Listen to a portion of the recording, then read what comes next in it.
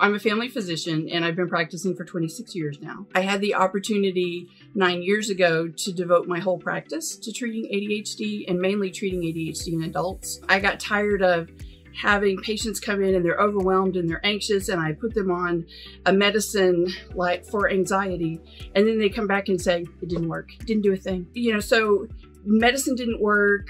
I start asking questions, you know, and then I hear something that makes me think, well, that sounds kind of like ADHD.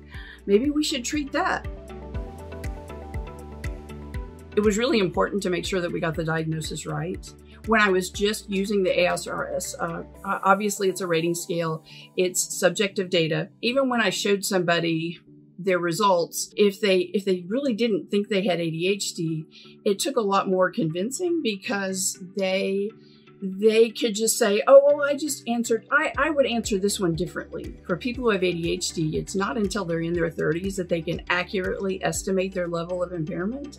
So a lot of times people will underestimate their level of impairment. And so one of the big things that really helped was having QB with us. We went from the 22nd to being at the office, and the 23rd to working from home. And now we have all these new patients who are booked in the future, but now we're not in the office. So how are we going to do a QB test on them? So that's when we talked to QB about what we could do and what options. And there's a telehealth option that we could use, and we've been using QB Check. We haven't really stopped, even though we're working from home.